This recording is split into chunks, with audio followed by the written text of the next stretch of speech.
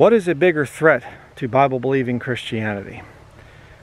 Leftist, communists, or right-wing fascists? Specifically, leftist, communistic, perverted, evolutionary atheists versus Roman Catholic, right-wing fascist. What has been a bigger threat to Bible-believing Christianity? Well, understanding that the Roman Catholic Church actually controls both movements, the left and the right, communism and fascism. I have a study on that. But we don't have to guess at who's a bigger threat. We actually have historical examples of who has killed Christians more. And the answer to that is the leftist communists. There's no debating that issue.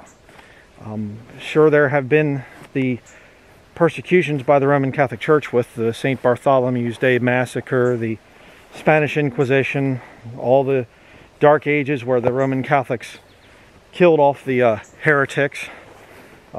Centuries of persecution, that is true. But when you get right down to it, when you have massive killings that happen, it's actually the leftist communists that are a lot worse.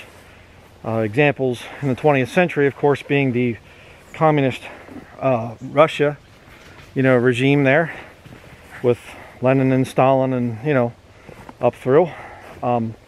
They killed an estimated 60 million of their own people. Not all Christians, obviously, but they killed a lot of people. And you have the Mao Zedong in China, over there, the communistic system in China, and again, killed, there's really no way to know over there. I mean, I've heard estimates as high as 100 million people killed by communist Chinese. You never know. They're not exactly going to tell the truth about it. So, the left is actually a greater threat in my opinion. Give me your thoughts in the comments below if you agree or disagree. The left is actually more of a threat than alt-right fascism, which is typically used by sort of the red-blooded Roman Catholic men. They don't really fall much for the communistic type of thing. I guess somewhat they can, but Roman Catholicism, you go back to the ancient Roman system, the legions, the Iron Legions of Rome, they were, that's where the whole, I believe, the fasci thing came from, where you have them bundled together, and the banner with the eagle and everything else. A lot of those ancient Roman practices, of course, have survived to today through the Roman Catholic Church. And all through the years of, there's a bug right on the lens there. All through the years with the Roman Catholic system and controlling countries through their Catholic knighthoods. And so, I tend to focus a lot on Roman Catholicism, which is completely scriptural. Revelation chapter 17 and 18 describes it perfectly. So, which is, I'm supposed to focus on that whole thing. But I can't, I've been a little bit remiss, I guess, in my defense against, or my fight against the left. And unfortunately, I'm seeing their power growing. And that's a very serious threat. These little bugs are really bugging me. Because basically right now what we have is, you can see the Ignite the Right movement. You can see that there are provocations that are being made, that certain races get away with crimes and others don't, if you know what I mean. That's just, again, it's a scientific fact. You can see that. There are certain races that commit crime and murder and whatever else, and they get a slap on the wrist. Others commit far less crime and they go to prison for 10, 20 years.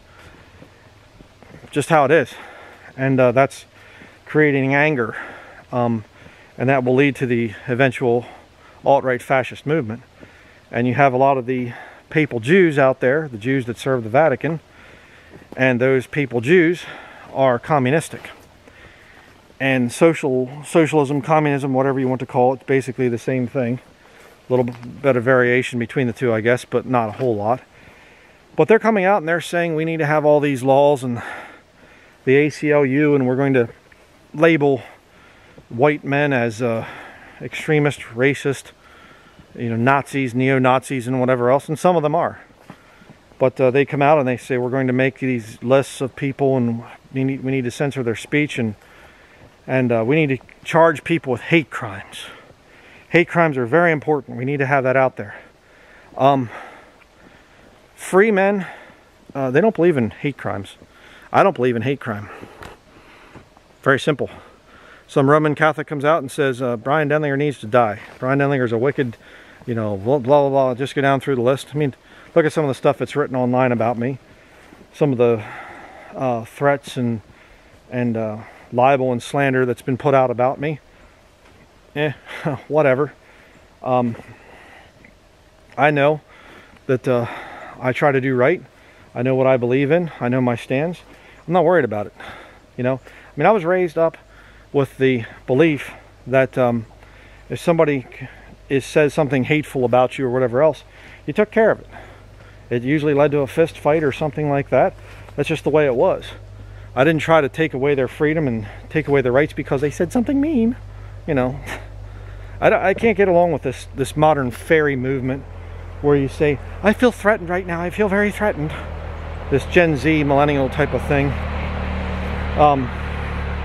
Right now I feel that guy went by a little bit fast, and I feel very threatened by that.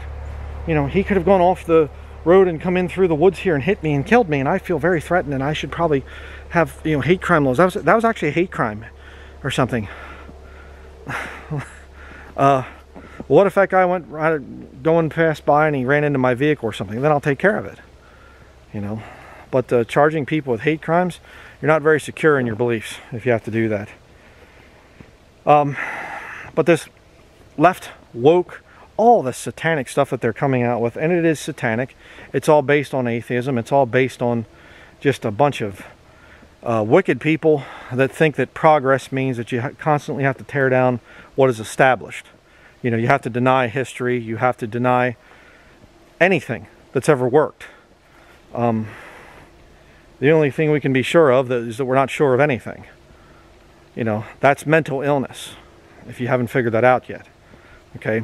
It's not a good thing. It's not a healthy thing.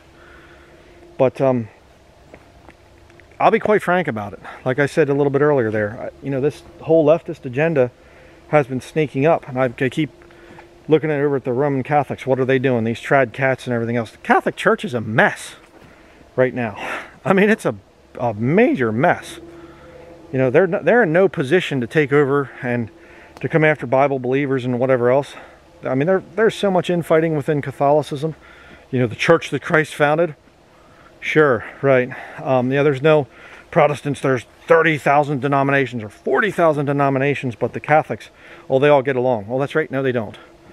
The fighting between the Latin Mass versus the regular Mass in people's language, and all these different things. And should we ordain women? Should we be okay with sodomy and whatever else? Catholics are fighting all the time, and even within the different ranks of the Jesuits versus the Dominicans and the Franciscans, and just fighting all the time. So they're in no position to really be much of a threat to Bible believers at this point. Now they could come into a position, and they will be at some point in time, and I believe that that's the system of the Antichrist that you read about in the book of Revelation. Get off the lens, bug. But we're not there yet. We're not there. And right now, I see a very major threat with this leftist agenda. And I would say that, as a Christian, you have to be out here. You have to say, okay, is there a threat from a black bear that's got a major attitude right now? Could a black bear be coming through the woods at me? Yes. What about in the winter? No. Why not?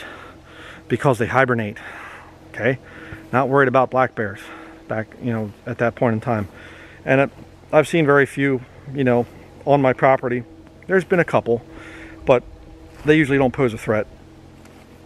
Usually when a black bear hears you coming, they head the other way. But a moose, like a big bull moose, you know, you can kind of hit them at the wrong time. They can get a little bit aggressive, but usually not. Usually they go the other direction as well. There, did you hear that? It's a squirrel. They're the most dangerous of all. You say, what's your point with all the animal talk? Well, very simple. I have to concern myself being out here with the animals and be ready. I have in my camera bag here, I have certain things that would be deterrents to four-legged critters and two-legged critters if need be. I'm actually more concerned about two-legged critters nowadays, trying to mess around on my property and whatever, and need to be taken care of. But so what's the big threat? Left or right? Which way should we go to? Well, right now I'm walking on a trail on my property here, and I don't want to go to the left of the trail or to the right of the trail right now. Just stay on the narrow path here. But you see, there could be some danger from the left over this way. There could all of a sudden be a bear come through to my left. Right there. Here he comes. He's coming across. The road's out that way. There could be a two-legged danger coming in this way. I have to be prepared for that. But there could also be danger to the right. Here comes a big bull moose. Here comes a whatever. The bear could circle around and get me from that side or something. You have to be sober. You have to be vigilant. Walking through the woods, I mean, it's not dangerous in Maine. It's not that bad. But I mean, I've been out west. I've been up in Alaska. You know, you have grizzly bear up there. You have mountain lion out in Montana.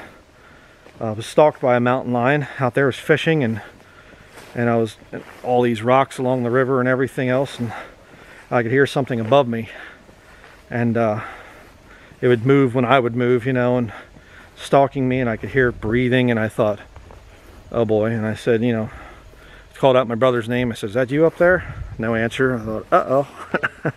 And got away, of course, you know, just got down into the water and crawled along the rocks, and, you know, didn't make it that he could come down at me. Got away from it. I'm still here, obviously. And but there's danger out there. But as a Christian, you have to look and say, okay, the devil is like a lion, that he stalks you. Rome's about seeking whom he may devour. You know, and we're to resist the devil.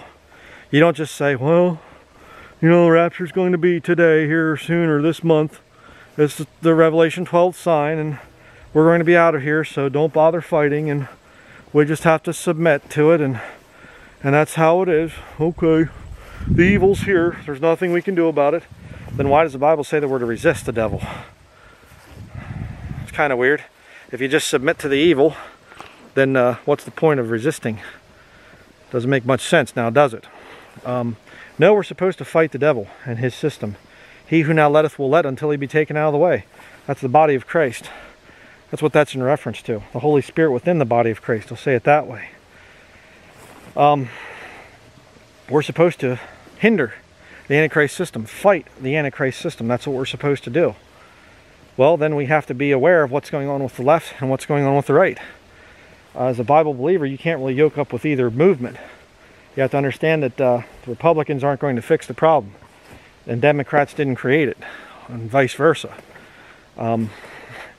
We have a major problem in this country, and we have to do what we can to maintain a peaceful system whereby we can preach the gospel without being put in prison for it.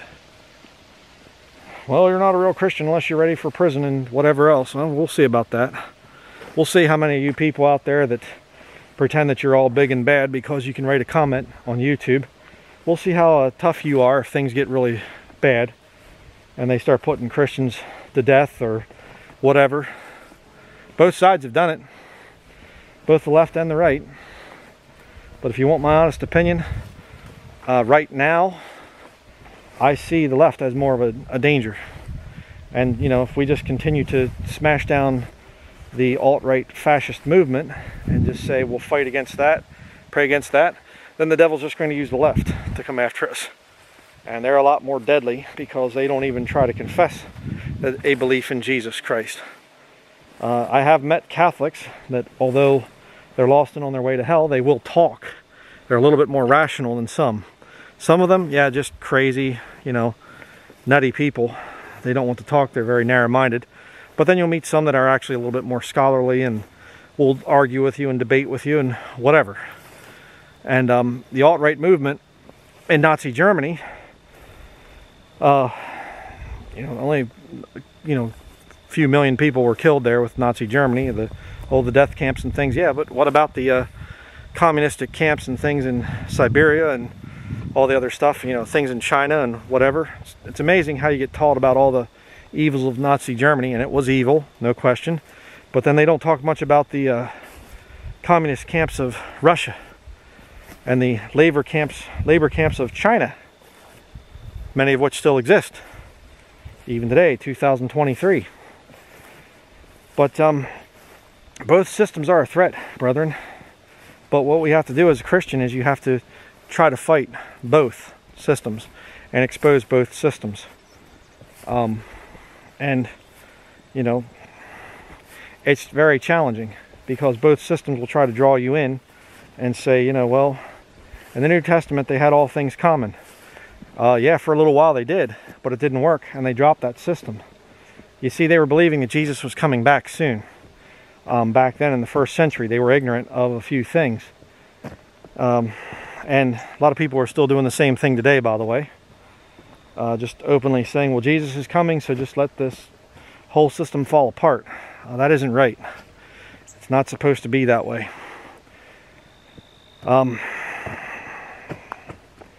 So, I'd like to hear people's thoughts on this whole thing. The liberal left versus the alt-right conservative movement. What's a bigger threat? What do you feel more threatened by? People coming along and saying that the Bible's not true and that we should have communistic universal basic income and you own nothing and be happy and all this other satanic stuff. And you should be completely okay with people that want to identify as anything. And there is no way to properly identify what is a man, what is a woman. Well, we don't really know for sure. We're not sure. I mean, we were sure once, but then, it used to be that the communistic left, they would fight for women's rights. Women are just as good as men. Women are just as good as men. Now they're saying, no, women are men, and men are women, and women are genderless things, or we don't really know what a woman is, and that stuff needs to be fought against, no matter what it costs you. And I realize it could cost me a lot. These devils, they could try to put me in prison or whatever else. Whatever it takes, I'm not going along with it. I would rather have the alt-right system come to power, because I think there's a better chance for Christians to survive in that atmosphere than there is with the communistic left. Again, like I said at the beginning of the video, just look at history. What killed more people? Communism or fascism? Communism. Communism is far more evil. It's far more satanic. And so, I'm not telling you to run out and vote for the alt-right president that will be raised up in the future. I'm not telling you to do that. But what I'm saying is, pray. Pray about this whole thing. And you have to stand for what's right.